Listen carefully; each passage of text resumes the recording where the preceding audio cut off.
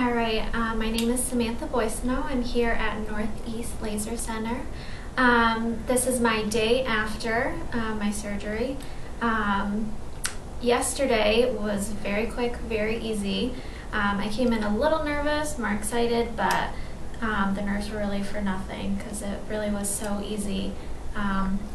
After the surgery, I went home, just rested, turned off the lights, went to bed, and actually woke up this morning and was able to see the numbers on my alarm clock. I used to have really, really bad vision for so many years, so even being able to wake up this morning and see was amazing, almost unbelievable.